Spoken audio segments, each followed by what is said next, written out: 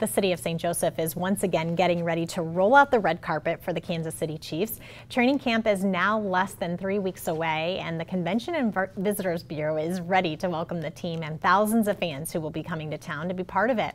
They have had 2,500 yard signs made that they plan to have lining Frederick Avenue, as well as scattered throughout downtown and other areas of the city. In addition to having fans spend money while they're in town for training camp, city leaders hope that being the host of the Chiefs for 3 weeks each year pays off more long-term in getting exposure in markets like Kansas City, Omaha, Lincoln, Topeka, and the Lawrence area. So many people in those areas haven't heard of St. Joseph, or they think we're way up in Nebraska, you know, at the very end of the state, and we're not. We're right here in their backyard, and we're ready to have them come, and we hope that they have a great time.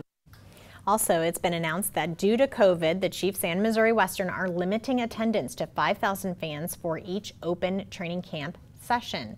Fans can get their training camp tickets by going online to ChiefsKingdomRewards.com.